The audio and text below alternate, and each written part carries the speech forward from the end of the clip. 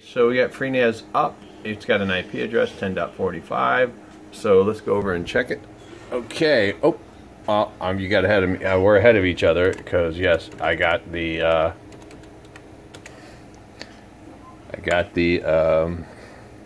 interface. There it is. So we're going to go through and set some settings here. We've got an alert, but we got to do the time zones here first.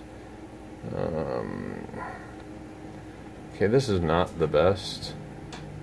I got to figure out something that's on the same graphic line as me. Push pause.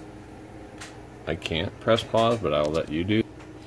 So anyway, we got it logged in. But if we go to storage here, it doesn't have. Let's go see what that warning is. Oh, Smart D is not running. Okay, well that's something we'll check into. That sounds like the Smart Daemon, but that's okay.